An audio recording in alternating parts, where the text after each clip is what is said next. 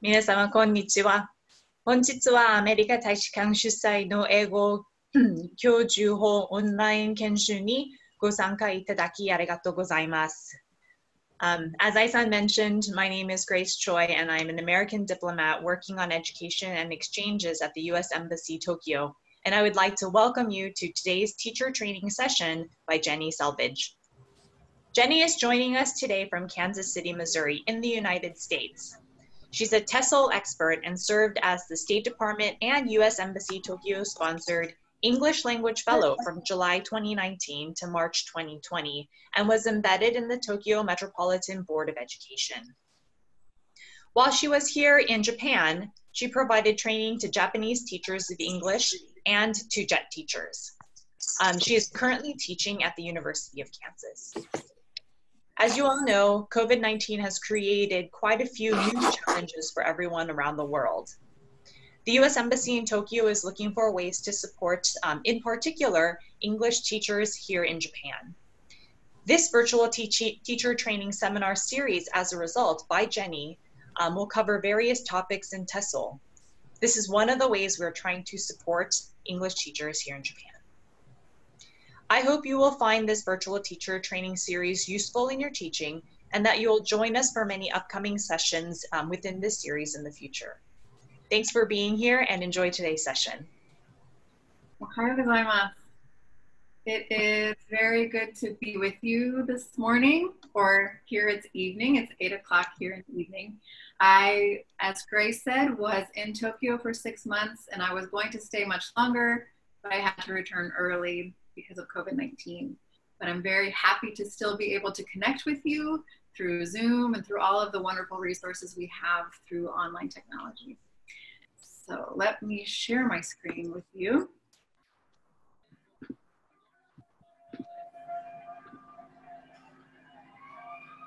Okay. And if we could just make sure that all of our audio is turned to mute so that there's no interference, that would be great. Okay. So today's topic is communicative grammar teaching, because this is something that I heard a lot about when I was in Japan. The great emphasis on making classes more communicative. And as always, grammar is something that teachers around the world always want more resources for. So today we're going to talk about communicative grammar teaching. So the goal for us today is that you will consider ways to use more communicative approaches to grammar teaching that balance input and output. And so my goals for you as participants is that you will reflect upon the meaning of a communicative classroom, that you will understand the balance between input and output. You'll analyze lesson plans, and you'll look for ways that the communicative approach comes out in lesson plans, and that you'll gather ideas and resources that you can use in your classes. And so our topics today will be the definition of a communicative classroom, the balance between input and output, the theory behind it. We're going to look at 2 lesson plans, and then I'm going to share some ideas to kind of get you thinking in this direction. There will be 2 times where I will ask for your input, one in a poll and one in a chat box. And the first one is in the chat box. So I want to see what you would say to answer this question. What is a communicative classroom? So please share your thoughts in the chat box. We'll just take a few seconds to look at that. What is a communicative classroom?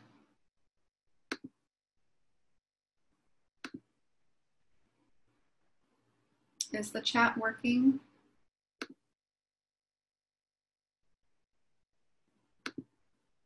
Okay, good. Student-centered. Okay, what else? What does it mean to be communicative in your teaching and in the learning for students? Asking a lot of questions. Yes, definitely. Interaction. Use the language of communication. Okay, here we go. Okay, Good. Learner-centered, not lecture. Emphasis on meaning. Great. Listening to students. Excellent. They talk to each other. Share their own ideas. Yes. So many great ideas here for a communicative classroom. So I'm going to get rid of that chat box for a second. When I was in Japan, you know, as I said, I heard everyone and I could feel the pressure people had to make their classes communicative, but it didn't always seem like there was a very standard definition of what that meant. So as was mentioned by some people in the chat box, it's very simple. Students learn language by using it rather than by only being told about it.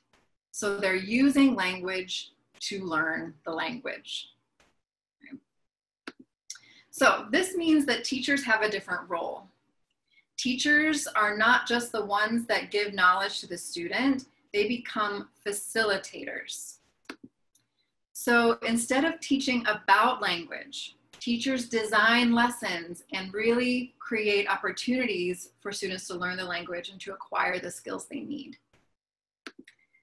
This is because input alone, so just a student receiving input from the teacher, will not produce language fluency in the productive skills. It's just not going to happen. And this is why you see students study for years and maybe not be able to have a conversation very fluently, because maybe they were only receiving the input and didn't have a chance for output. This shift in the role of the teacher is not a small one. If you have really been a part of the way where teachers just lecture, which is very common in a lot of places, this is a significant change.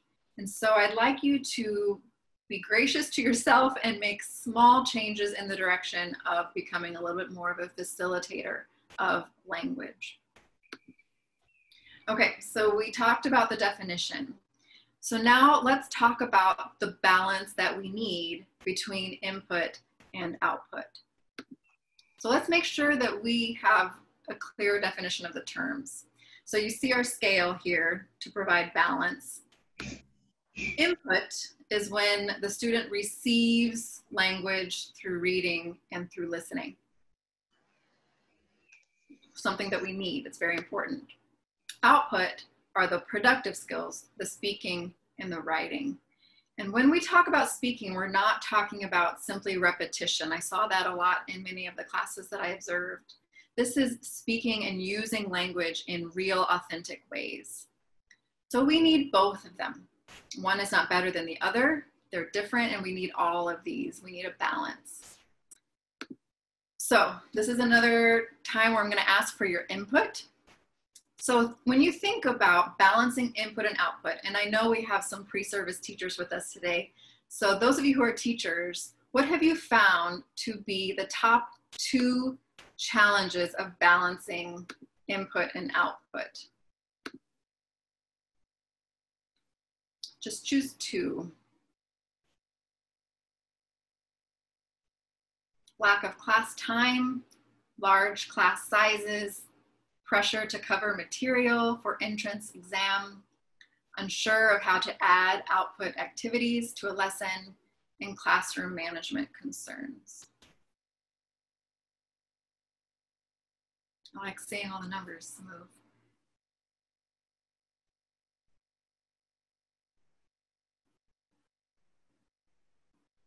Okay, seems like we're getting a little bit of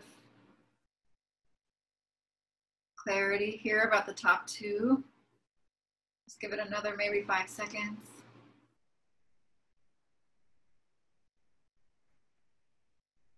Okay, for a while now we've had the same top 2, and this is what I kind of assumed. So large class sizes and the pressure to cover material for the entrance exam.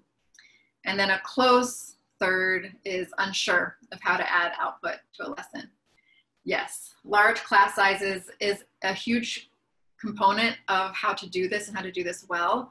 And then the pressure to cover material. And I'll try to address both of those. So it was very interesting to see your responses. Thank you for those.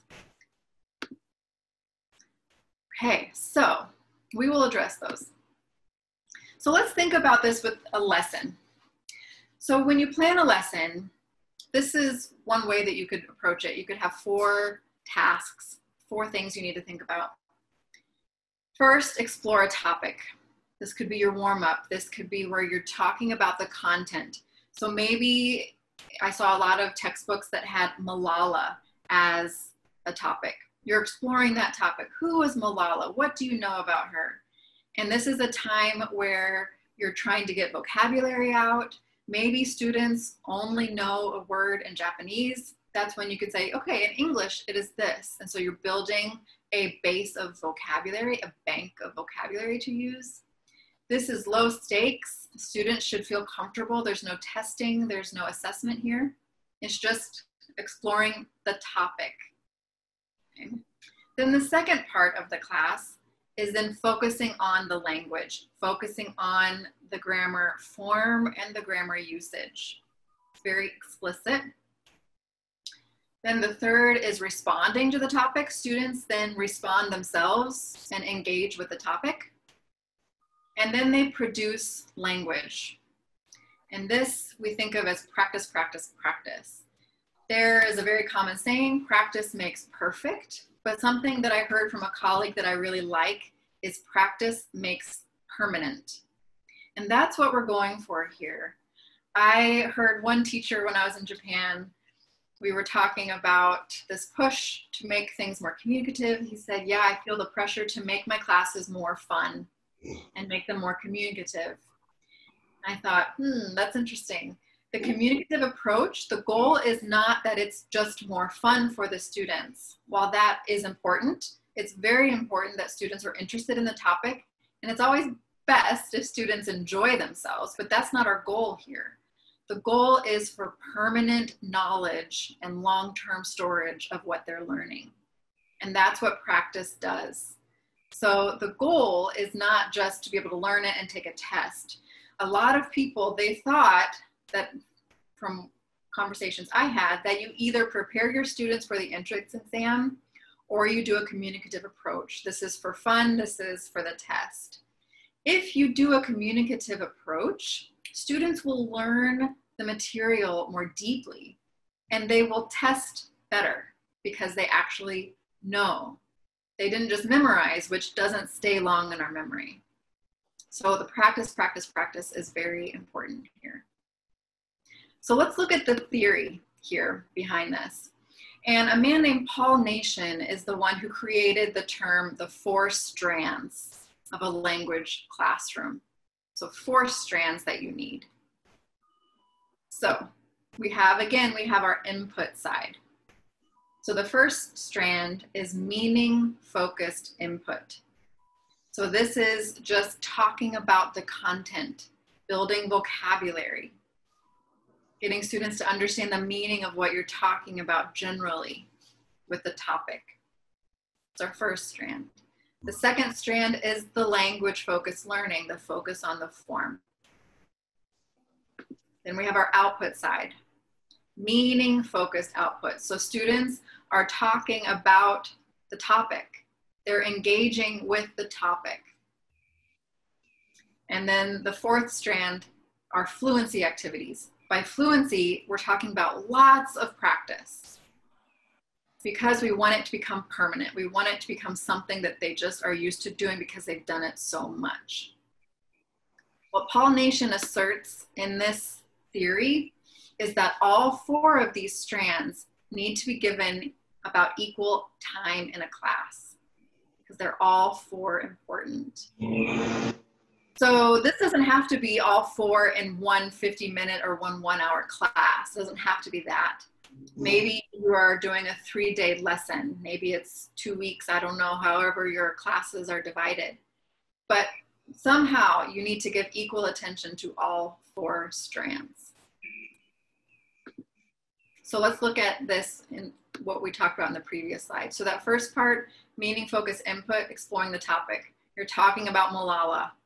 You're talking about Nobel Peace Prize, and you're talking about refugee, and you're talking about terrorist attack, things like that, words that they need to know. Then the explicit language instruction. This is where you have your grammar point, your target language. So whatever it is, maybe it's the past tense. This is where you are explicit in explaining the use of the past tense. The form of it, irregular past, all of that. When do you use it and why? It's very explicit. You ask questions. You make sure students can ask questions about the form and the usage. It's very explicit. Then the third strand, meaning focused output, is just responding to that topic. So maybe they start talking about what they know about Malala. And then they're getting good at it. This is what Paul Nation says. This fluency stage is where they're getting good at it. They do it so much that they're just really good at it by that point. Practice, practice, practice.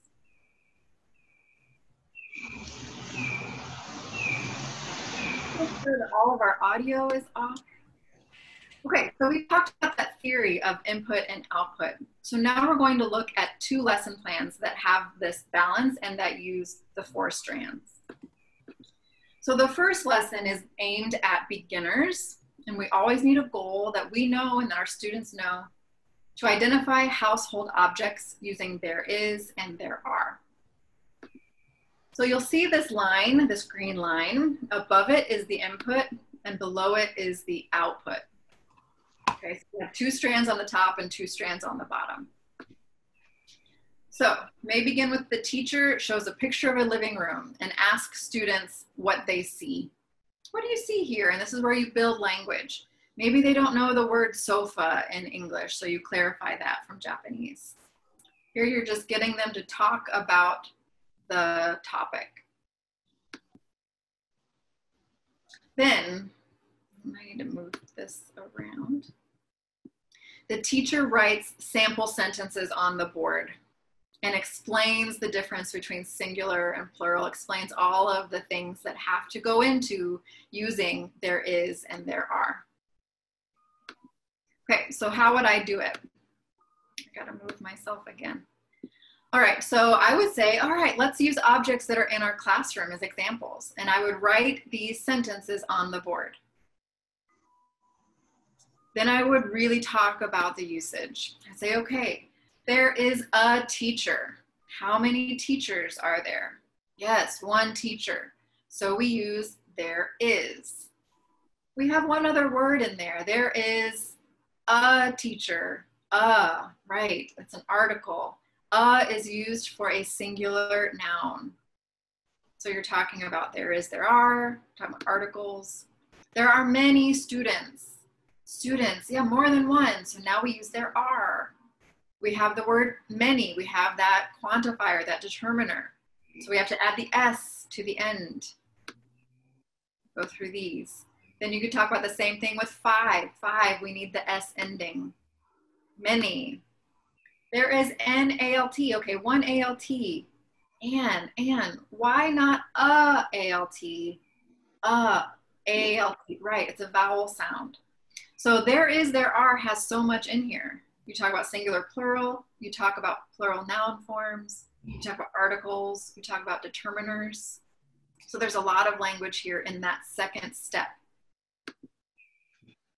Now we're moving to output. So then students engage with a topic and they personalize it. This is very important about this third step. Students personalize and apply it to their own life. So students brainstorm a vocabulary list of items from their own living room and write sentences about it. You could be going around and helping them, making sure that they understand the difference between singular, plural. And then they need to have an opportunity to do lots of practice using there is, there are, and I'll show you that in a second. So what you notice at the top, the teacher shows, the teacher writes. And at the bottom, it's the students. So again, that input at the top and the output by the students at the bottom. So one way to do this practice with there is and there are is with a gallery walk or a Padlet. So students could write all of their sentences on a piece of paper and you could hang them on the wall. And then you could have students go in groups of maybe 2 or 3. There are no names on any of the papers. And students go together, they read all of the sentences out loud, so they're practicing over and over again that there is, there are. And then as something fun, you can have them guess, whose living room do you think this is? So the big challenge is, how do you do a gallery walk in a tight room with 40 students? You may not want to. If you have a class that big, it may not be conducive. It's up to your judgment. One idea is, if you have a hallway space, you could do half of the gallery walk in the class and half outside. If you have space, this is a great thing to do, but if not, it might not be worth it. So this is a great thing to do so that students are looking together at work and they're moving. It's always good if you can get the students out of their chairs to move, because it kind of helps the brain work a little bit too. Okay, if you don't have space, then there's great technology you can use. So one thing that's very common now is Padlet, padlet.com. And you get a couple for free, and then you have to pay maybe like 800 yen a month for this. But this is a collaborative writing space. It's not the only one. You could use some Google products. You can use OneNote, but Padlet is great. It's a little prettier. It's a little more fun.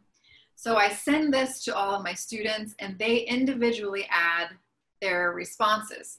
What I like is they could add their own picture of their own living room, and then they could write their sentences. Again, there's no names on any of these.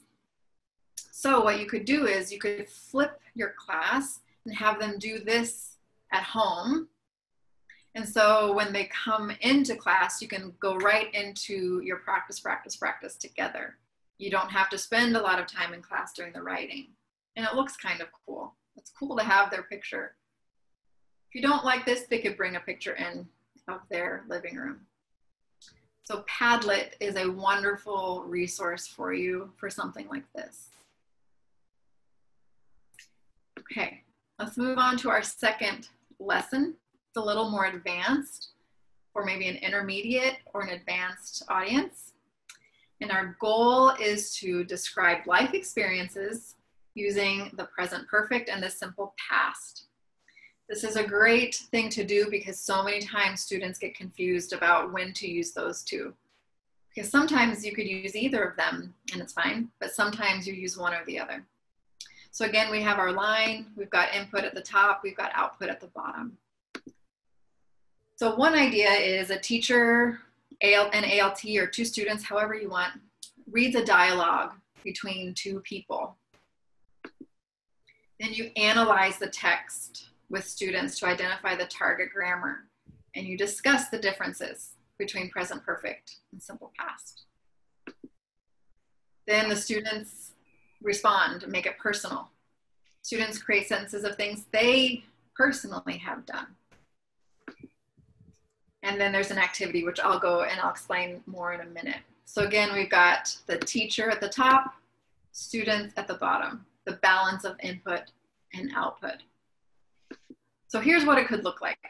So this is a dialogue traveling. So even before you do the dialogue, you could ask them some questions about where they have traveled. Where have you been? Where would you like to go? What's the coolest thing that you've done? So you can get them warmed up with that. And then you go into this dialogue. Okay, this is meaning focused. So you're just trying to get them to comprehend the topic, to engage with the topic, to build a little interest. Clarify any vocabulary. So scuba diving, maybe that's a new term, I don't know. Desert. So this is that first strand.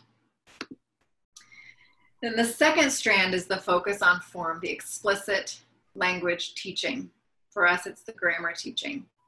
So then I took the dialogue and I underlined the instances of the present perfect and the simple past. I wrote this myself because I wanted to make sure that it included everything I wanted in it. So you'll notice it has have traveled, the affirmative. It has irregular past, was, saw, and it has regular past with the ed, visited. It has the question form, have you had? I've been, it has contractions. And then down at the bottom, I've never been. So now I have a contraction and I have the negative form. So everything I want to teach is right here in this. So I'm going to show you what it might look like a little bit on my board up front. So I would talk about the present perfect and explain we use it for something that started in the past, continues to the present, maybe is unfinished, may continue into the future. Then I focus on the actual form, have or has, plus the past participle. And if they're not sure of the past participle or third form, you could talk about that. You could give them a list of that.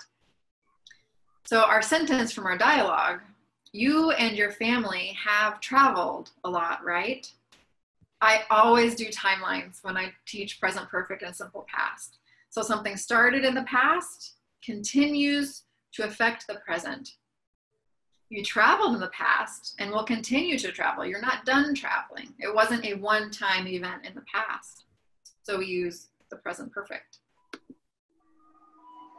Then we've got the simple past. Started and ended in the past. It's finished. Maybe there's a specific time.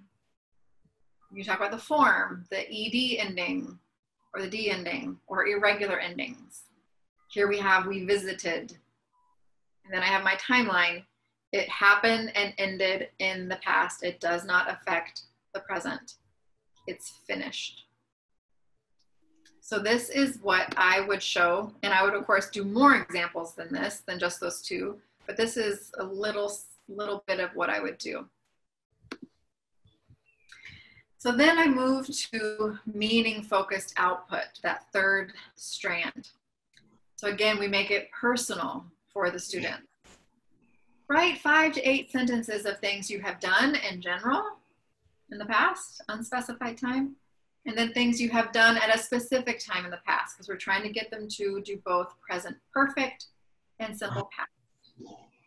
So again, we're just engaging with the topic, with travel, the content related to travel. They're using vocabulary maybe that we created on the board. So this is one idea that I got from a colleague. All good ideas come from helping each other. So one idea is everyone has already written their sentences. You bring 3 students to the front and you figure out one thing that they did, one person. So maybe one student said, I have ridden a camel. So then all 3 of the students stand up in front and they say, I have ridden a camel, I have ridden a camel, I have ridden a camel, but only one person has actually done it. So then the task for the class is to ask simple past questions to try to see who it is that actually rode a camel. Where did you ride a camel? How tall was the camel? Did you have to take riding lessons? Was the camel friendly? So here students are becoming very good at giving sentences in the past tense. Practice, practice, practice. And hopefully, you know, however the students answer, they'll say, oh, it's you. You were the one that did it. So this is just one way that you could have students be active in how they produce and practice the target grammar. Okay, we talked about the lesson plans. Now let's talk about some other activity ideas. And these are not exhaustive. There are many more. These are just to get your mind thinking in this communicative direction. So what you need to ask yourself when you're creating a lesson is how do my students, or how do I want my students to use grammar to communicate in real life? What are some real life situations that I could use to help my students use and apply the grammar? So you need to ask yourself first, what is the target grammar that I'm focusing on? Simple present, conditionals, past, present continuous, subjunctive, whatever it is. What is that one target grammar? Focus on that one piece of grammar. And then if that's my grammar, how could I facilitate something where students can apply this grammar to real life communication? And it's important to tailor it to your students. Your students might be different than students in another city or in another prefecture. How could this apply to your context? So one idea is to tell a story. It's the simplest idea. So you could do a show and tell. So a student could bring in an item and explain what it is, what it means to them. So they're using the present. This is my stuffed elephant. I got it when I was 3 years old. So we're using lots of different grammar. So depend on what grammar you want to use. A skit, they can act something out. Or they could do a mini book. I know you can't see it very well. So I just did this mini book. What's great about this is it's 1 page of paper. So if you want to do 8, you fold it again, and then you cut it here. And then it becomes an 8-page little booklet. And so let me see if I can get this. I did one for my COVID journey from February to July. So here I have it month by month. I'm a terrible drawer, so please don't laugh at my drawing. But February, here's this airplane. I traveled to Indonesia and everything seemed okay. I put my past tense verbs in a different color to highlight that use. In March, don't laugh at this terrible drawing, but there's Japan, there's me. An official pandemic was declared, so there's the passive tense. And I had to leave Japan. So then I go month by month and I talk about what I did each month. And in the end, I have a quote from Forrest Gump, life is like a box of chocolates, you never know what you're gonna get. That is my theme for COVID, everything changes, who knows what's gonna happen. So a mini book can be used for any number of grammar topics, however you want to do it, but it's quick and easy and it only takes a piece of paper. It also gets students' creativity flowing. They can draw. If they're really good at drawing, it can highlight those skills, especially if they're struggling with English. Have them do something they're really good at. So telling a story is a simple one. Explain how to do something. I love this one. Give directions somewhere. Do a science experiment. Show how to cook your favorite dish, or show a video explaining your father or mother making a dish. You could do this on Flipgrid. So you could have students go around, they could videotape their experience, and then they can narrate it, they could post it. So if you look on Flipgrid, there are many science experiments on there that you can look at.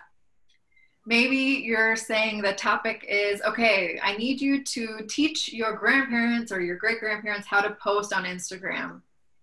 How would you tell them to do that? What I like about this is it uses grammar. It also uses first, second, third, next, after that, those time order transitions. So there's a lot of good that could happen when they explain something. They could also explain how to play a game or sport.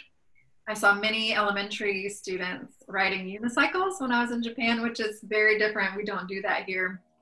So maybe you could say, tell us how to do that. How did you learn? What are the steps to do that? How to play soccer? What are the sumo rules? As a foreigner, I was new to sumo, so I didn't know. So there's endless things that they could do there. They could do hypotheticals. What would happen if, so you give this question to everyone, what would happen if school closed again, whatever you want, and they have to say, if school closed, I would. They're using the hypothetical conditionals. Design an ideal school or an ideal city. There's a song, common song in English, If I Had $1 Million. It's a great conditional song. What would you do if you had $1 million? If I had $1 million, I would do this, I would do that.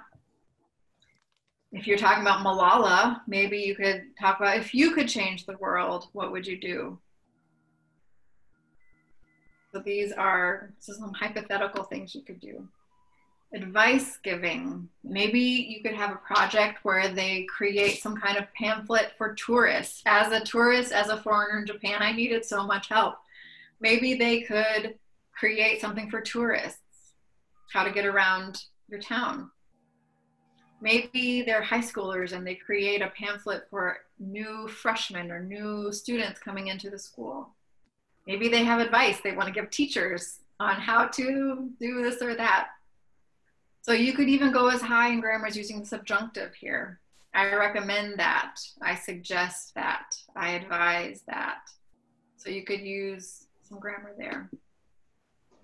If students are applying to college, you could do mock oral interviews.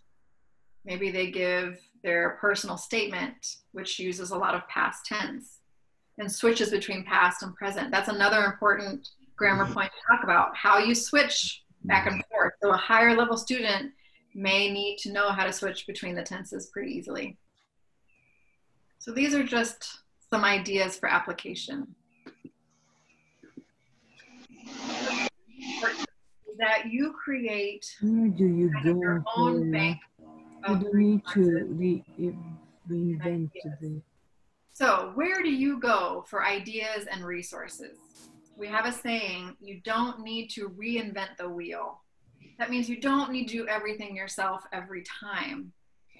You're all so busy. Japanese teachers are busy people. And so it's good to share ideas and get ideas. The first thing that I do when I have something new I need to teach, I see what other people are doing. I get ideas. I share.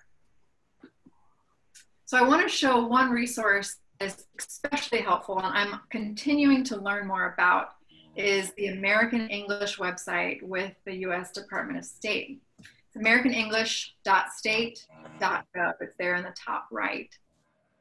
There are webinars, there are articles, there are games, there are lessons. There are so many resources. This is just one that I pulled up for grammar games.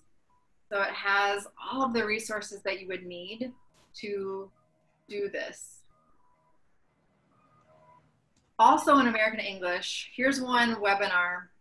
This was communicative grammar games for the young learner. So those of you who are maybe doing younger, maybe elementary.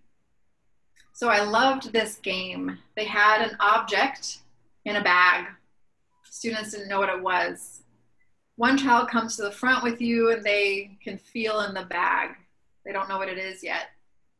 Then the children in the class, they ask 10 yes or no questions with a chunk. A chunk would be like, it is, it isn't, it does, it doesn't. So they guess what's in the bag. If we look at our 4 strands, what you would do first, brainstorm a list of adjectives.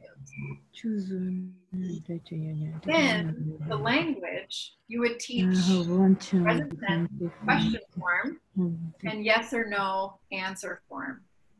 So that is your explicit teaching. Yes, it is. No, it isn't. Yes, it does. No, it doesn't. So that's explicit teaching. Then you give time for students to write down a list of questions. And then this game would be that 4th strand where you're practicing and practicing and practicing. After students say, yes, it is, no, it isn't, over and over again, it becomes very rote and they learn it. Another great grammar resource for you and for your students is engvid.com, E-N-G-V-I-D for English video. So here I'm highlighting all of the topics that they have. So for many of you, you teach a wide range of students. There's business English, there's expressions. Some people really like idioms and like to talk about idioms. There's a lot for grammar. There's IELTS, TOEFL, and TOEIC preparation. There's pronunciation, there's slang, there's speaking, there's vocab, there's writing. And if you look up in the left, you can choose which level, beginner, intermediate, or advanced. And here's a list of teachers. After a while, when you're on this, you get your favorite teacher. My favorite teacher is James, in case you end up liking him as well. This is a great resource. When I was first teaching grammar a long time ago, I would go to places like this just to figure out how to teach the grammar rules. So it's a great place for you to go, or you could send your students there as well. What's so important is that you build your network of support. So many times I saw teachers doing everything on their own, creating materials on their own for every single lesson. You don't have to do that. When you meet other teachers, find a way to build a network so that you can share with each other, so you can lighten your load a little bit. It's so great when I work with my colleagues. I say, hey, I'm going to go teach the subjunctive.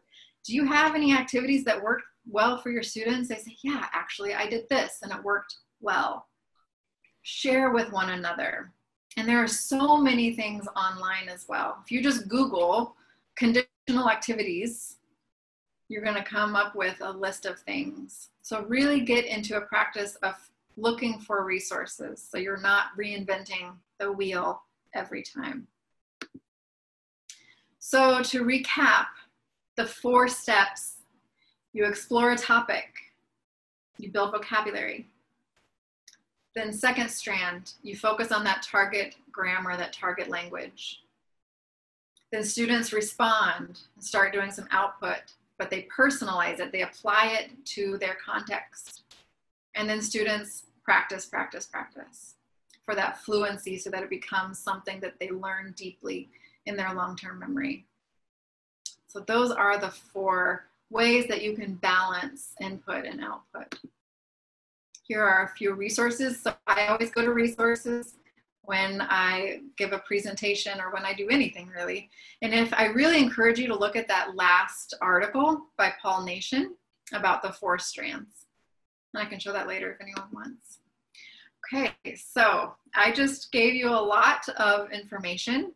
Now is the time for questions. We have about 14 minutes for questions. So if you have any, please put them in the chat box.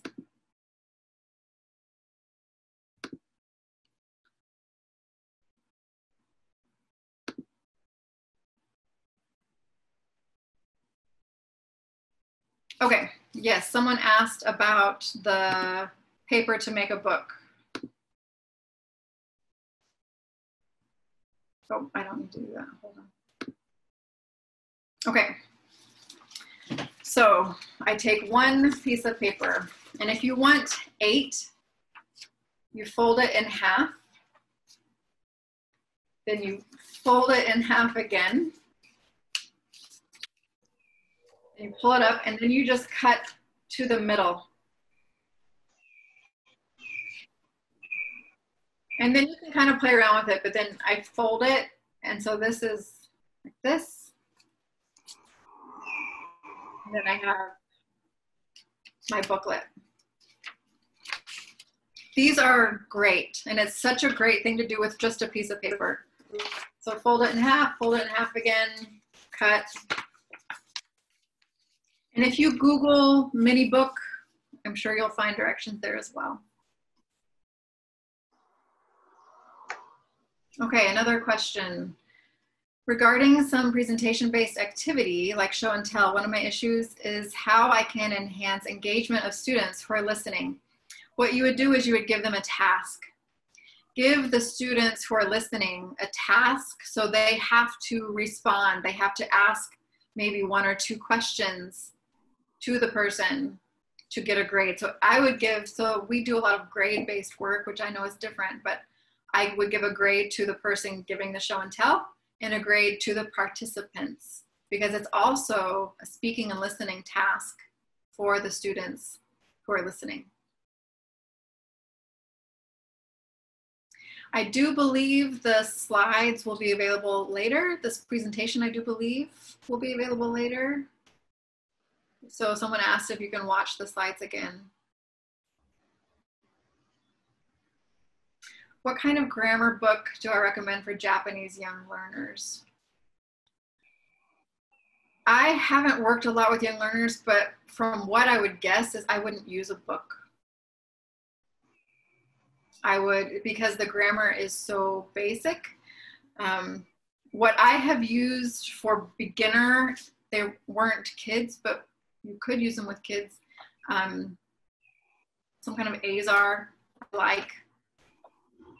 But I would create all my own materials, and there are materials out there. If you Google beginning grammar for young learners, you will find resources. I wouldn't use a book because I haven't found any good ones out there.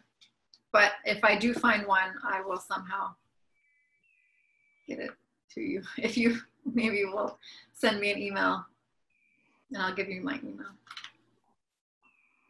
Okay, so someone asked, can you tell me about the balance of the lesson plan? How long? That is up to you.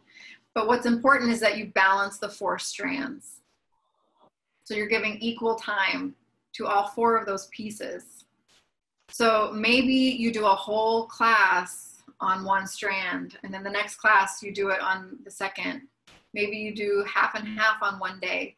It depends on your class, how often you meet, and maybe your unit, but you need to think overall with some overall planning so that you get all 4 of your strands. Good question. Okay, how can we make sure that students are using target grammar correctly while practicing? That's when I correct them gently, but if they make an error, so they say, there is 2 chairs, I would say, there is 2 chairs? There is 2 chairs? And they would usually catch it, no, there are. I'm like, yeah, there are. So I wouldn't say you're wrong. I would maybe coach them and guide them. But I do think it's important to point out errors when they're learning the form.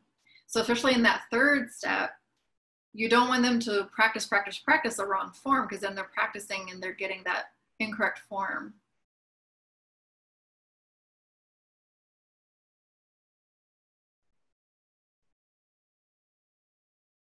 So someone said, you focus on input and output. However, I reckon interaction is vital for language acquisition. Do you have any plan to focus on peer interaction? So peer interaction could be in that 4th strand. Often peer interaction is practicing because everyone is using the language. So peer interaction is a vital part of that 4th strand. So I would incorporate that into my lesson. A good website for grammar check. Websites are usually terrible at grammar checking because they're computers. So no, I don't have any good ones. Are you suggesting to us that we should include an explicit grammar teaching phase as a part of communicative grammar instead of teaching grammar in an inductive way through communicative activities? According to the 4 strands, yes. If you want to spend some other time doing more inductive, you could do that. That's another approach. You could also do more inductive in that first where you're just talking about language. They're getting a lot of that inductive. So when you're talking about Malala, you're using grammar. She was shot when she was 14, something like that. So there is some inductive going on there.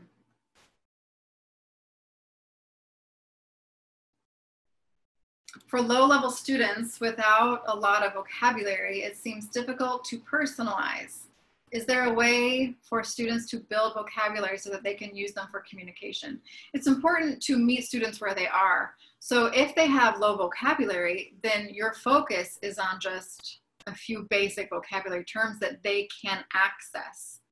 So if you are familiar with the comprehensible input theory, I+1, you don't want to spend time on vocabulary that's way above their level. So you start small and you focus on what's just outside of their reach so that they feel like they can achieve it. So for low-level students, your goals are smaller, but the theory still applies. In order not to discourage students from expressing themselves, to what extent should we correct their grammatical mistakes? So this is where you have nuance as an instructor and where you need to really know your students. So if your students are very skittish and any time that you correct them, they shut down, then you have to, maybe early in the year, you do less and you build it and you change it more. So you really have to know your students and know what they can handle and what would be productive or what would harm them in terms of correcting them. But it is important that they learn the correct form. And this is they're a work in progress. We're not expecting perfection, right? But we are expecting that they learn the correct form and that we guide them through ways that they can learn that form and they can practice. So that, yes, it is, no, it isn't. that, you're starting small and they're learning that, and then they'll go what's more appropriate for them. So you want to design your lesson so that it's not so hard that you're going to have to correct everything they say. That's when you have to think about your outcomes and make it so that students are going to be successful somewhat. I mean, they don't have to be perfect, but don't plan a lesson that's so hard they're going to fail all the time. So that's where you have to think about your outcomes. It's a good question.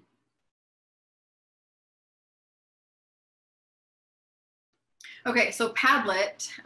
Could you tell me how to use Padlet in the real class?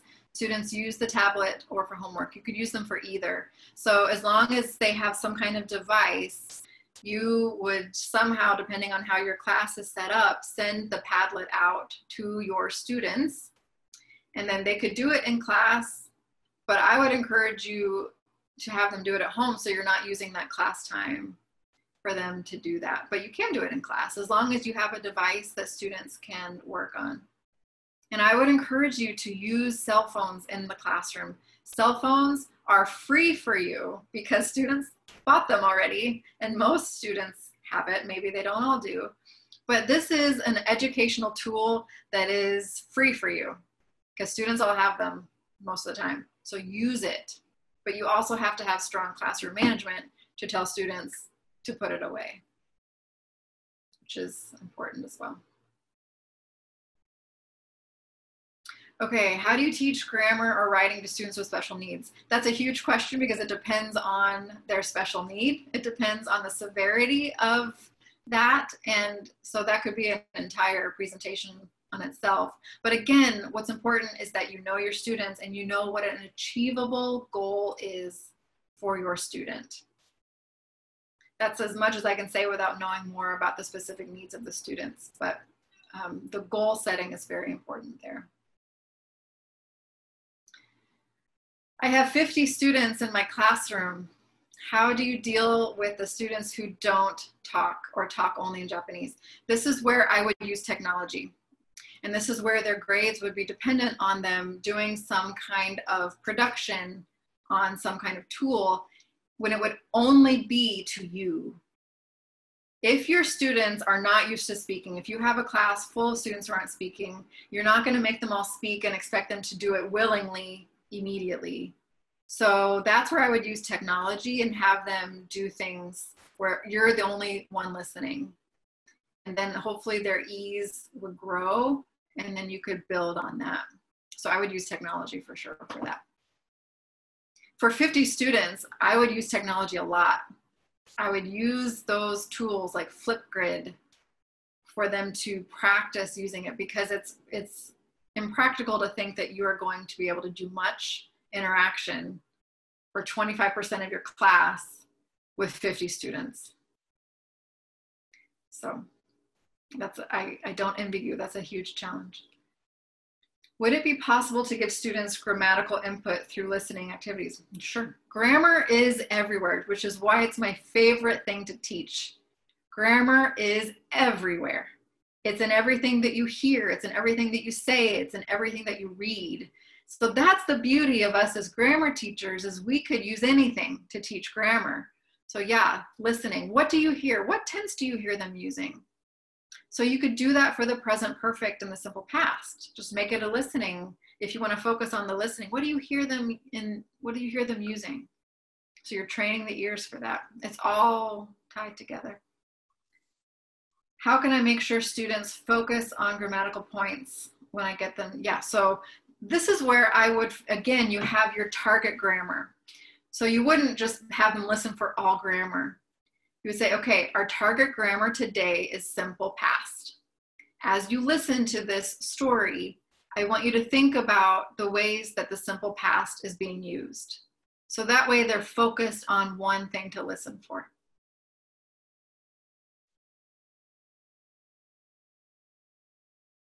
Okay, there's a question about putting PowerPoint slides at the American Center. I'm going to leave that for Ochai-san or Grace. Would you share the good ways to evaluate students' personalized work?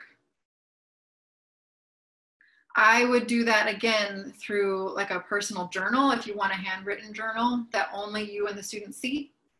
Or I would use some kind of educational technology like Flipgrid, OneNote, VoiceThread, Padlet, even though that's not personal. Okay, so let's see, we have maybe one more question. Does the third strand mean to find students' topic? No, you're responding to the topic you started with in the first strand. But you're asking students to engage in that topic you started with themselves. Okay, so it is 11 o'clock. Let me just see if there are any other questions that I have to answer. I will continue to answer a few more questions for maybe 5 more minutes. You are free to go. Our hour is up. Thank you for attending. I hope something was useful for you. I will stay for a few more minutes and I'll keep answering questions. If you want to stay, you're welcome to do that. Thank you very much. Okay, so we teachers have to use the textbook, but sometimes it's hard to elicit their interest because the topic is not suited. Yeah, this is where textbooks can be really hard to use. It depends on if you have to use the textbook or not. If you have to use it for, as your administration tells you to. But that's where I would choose my own topics. Or if I could find a closely related topic that relates more to them. So maybe the topic is climate change. And maybe they don't want to read about nuclear power plants in wherever. So you say, okay, we're going to talk about climate change in your house. How can you fight climate change in your house with your family? So a lot of times I would scrap the textbook altogether and do my own, but that's a lot of work. So I would try to adapt or to find a closely related topic that would, or an offshoot to supplement, that would be more relevant to engage your students. What would be the appropriate ratio between speaking and writing in fluency development? So again, I think it depends on your goals for your students. So if students are heavily preparing for the entrance exam, I would probably spend more time on writing. If they have part of the exam, if they have to do some speaking, I would spend time on that. So it depends on the needs of your students and what you want them to do. And that's where it's important as a staff, as a school, that you have your objectives clearly defined as a faculty. What do our students need by the time they end our program and go off to college or go off to middle school or go to the next year? What are our goals? Maybe they're more writing because it's higher level. Maybe they're young learners and it's mostly speaking. It depends. It depends on the needs and goals that you have. Is it good or bad for teachers to use Japanese to support students' comprehension? It's neither good nor bad.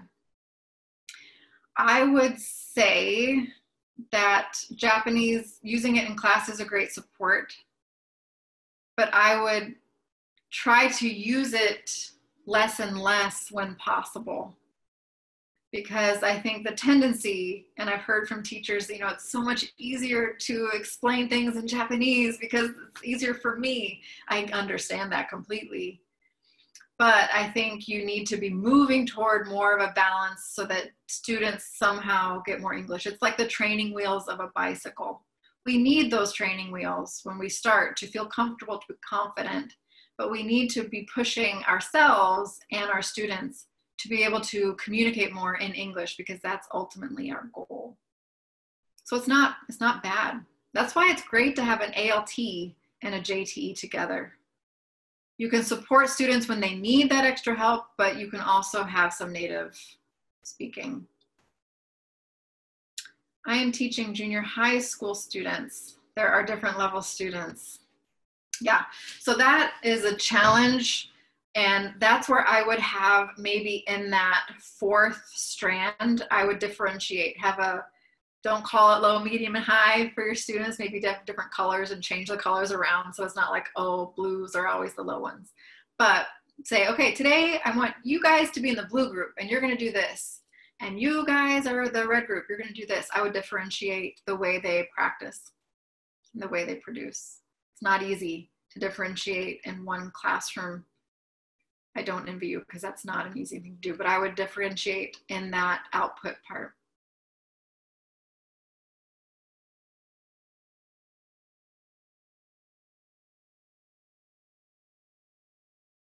Is there any good site for practicing speaking by myself as a teacher? Not that I know of.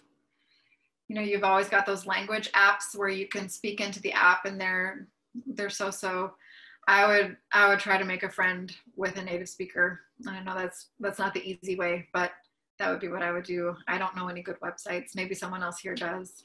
If you do, please share, but I don't know of any. Okay, so that was rapid fire, 5 minutes.